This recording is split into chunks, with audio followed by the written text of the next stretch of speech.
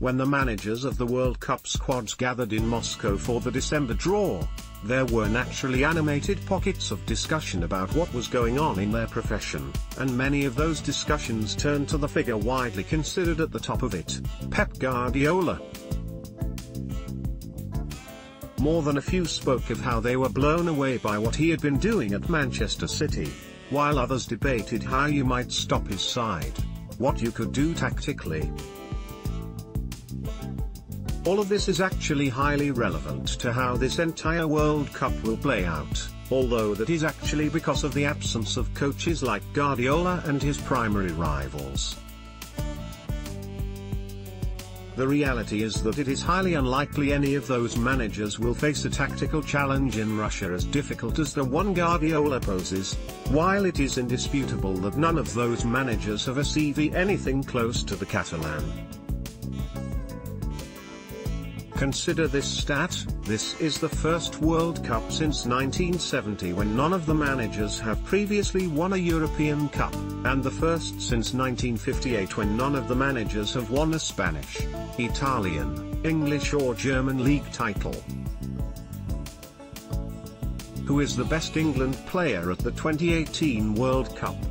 FIFA 18 has rated several England players out of 100 and these are the results. The second point also goes back to a very different and much smaller football world, where the very role of the manager had barely been developed. And if that stat seems staggeringly Eurocentric, it is highly relevant because it reflects where the center of the massive modern football world is now. All of the money and reputation capital is in the Champions League and those big four leagues. Naturally, then, of the best coaching talent is too. This is not a new development, and the status of international jobs has been diminishing for some time, but it does feel like 2018 has reached a new level. Brazil pondering attacking shake-up ahead of World Cup. While so much is made of the playing stars who will be in Russia, there has barely been any focus on managerial stars, something else that stands in stark contrast to the club game, but that's probably because there aren't any. There's no Rinus Michels 1974, Ernst Happel 1978, Arrigo Sacchi 1994, Marcello Lippi 2006, and not many candidates the premium clubs would look at right now. Among the few are Argentina's Jorge Sampaoli, Brazil's Titan, Germany's Joachim Löw. They are also among the mere 6 coaches at this World Cup to have won the game's proper elite trophies, a Copa America, a Libertadores, the World Cup itself, respectively, and that is just one other figure that further tells the story of the managers in Russia. Because, of those 32, 9 have never won any trophy at all, 16 have won a domestic title, 5 have won an international tournament, 12 are over the age of 60, 12 are on what is at least the 10th job of their career, 11 have had at least 2 international jobs, 7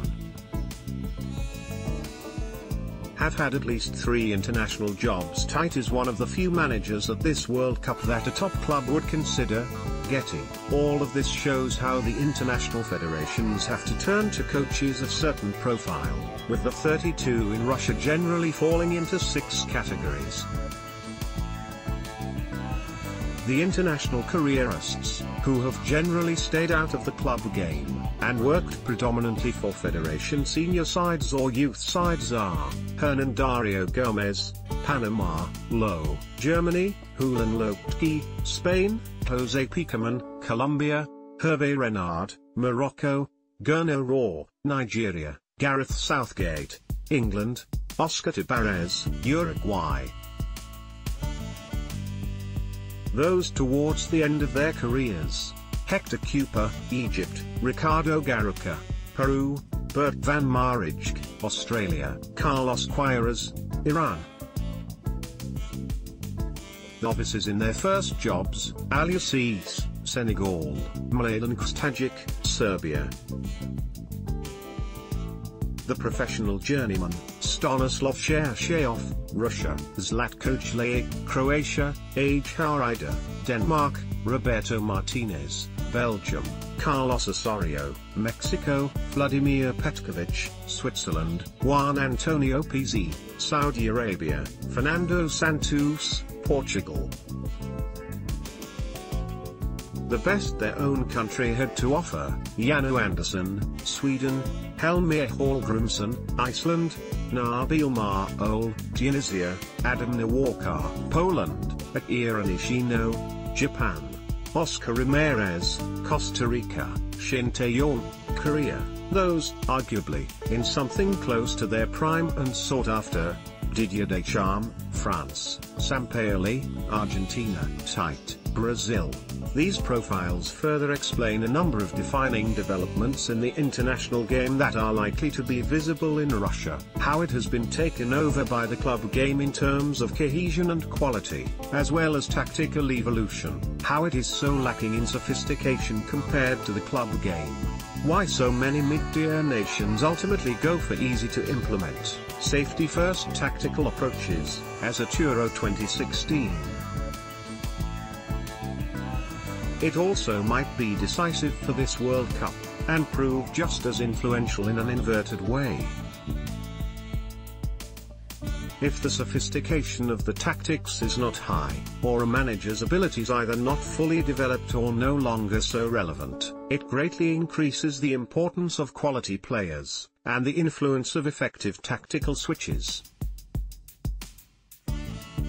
The game's best players take on added importance at the World Cup. Such is the limited influence of the managers there. Getty, that is perhaps why it feels like managers who facilitate their fine squads and just make cosmetic changes thereafter, like Low or Lopetky, can be so effective, and why certain significant managerial decisions have become so prominent in the memory of recent international tournaments, because they emerge from the general fog. Think Louis van Gaal's improvised formation for Netherlands, and that alteration of it against Mexico in the water break, at the last World Cup. Sampaoli is capable of all that here, but there remain doubts over whether he has the time to implement his ideas, especially with a squad that doesn't completely suit his ideals. Tite was another greatly praised by one high-profile manager at the World Cup draw, but he may now have to alter Brazil's plans with the injury to Dani Alves. Louis van Gaal's tactical tweaks at Brazil 2014 left a lasting impression. Getty, this is what Antonio Conte had to do with Italy, and it so stood out. If a single manager can come up with something special in Russia, it can go a long way, and so can his team. Follow the Independent Sport on Instagram here, for all of the best images, videos and stories from around the sporting world.